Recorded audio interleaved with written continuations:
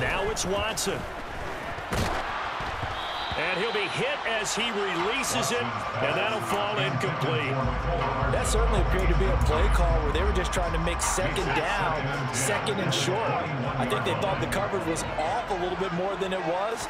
Nice job there pressing up on it and forcing the incompletion.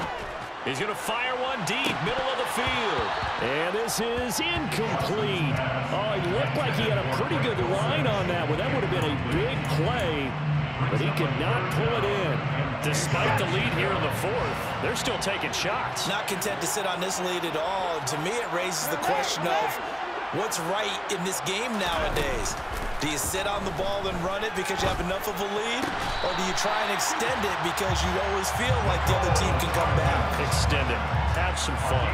A big pickup there, and without question, that should be more than enough to wrap this one up. So here's a 1st and 10 at the 38. Now Watson.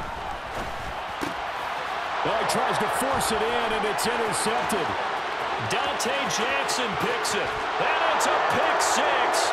He brings it back to the house for a Buccaneer TD.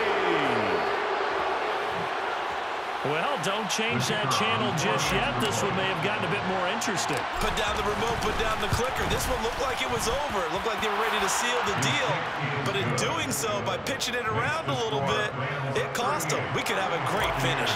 So the clock sits at 16 seconds as they line up for the onside kick. The Rams going to go ahead and use the first of their timeouts. That'll leave them with 2 remaining. We'll be back after this. And this is going to be recovered by the hands team. And that should just about put a capper on this one. Well, fourth quarter, they felt like they needed the football back. Unfortunately, they couldn't get it. And I know we brought analytics into the game, and someone has said here that the data says that when a team's expecting an onside kick, 80% of the time, the team expecting it, they do actually recover the ball, which is what we saw here. I just wonder if that number is much more of an anecdotal type of a number. Kind of like when the coaches tell us, well, when you score on special teams, 93% of the time you win the game. I'm still waiting to see that number is empirical. It's a 6-yard gain on the ground, and that'll make it 2nd and 4. And a timeout comes in. The whistles blow with 3 seconds remaining.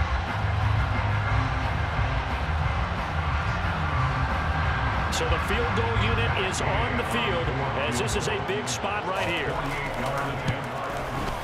And this one is right down the middle. And that'll add 3 more to their lead.